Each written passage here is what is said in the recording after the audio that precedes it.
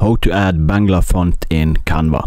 So you want to have Bangla font in your Canva design. So go to text, and inside here you can actually search for the Bangla fonts.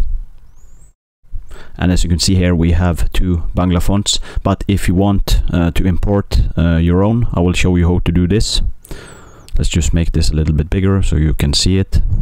So if you want to import another font, you can go to a web page called omicronlab.com/banglafonts.html.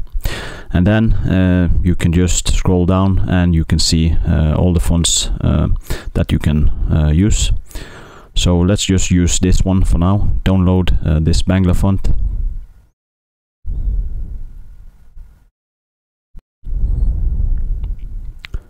And then you want to go to Canva again, and from here you just click this drop down menu here, and then you want to click upload a font. And inside here you want to go to the folder where the font is downloaded to. So let's just click it and then click open, and then yes, upload away. And as you can see here, I will now find the uploaded fonts, which is here. And as you can see, we now have the uploaded font to Canva.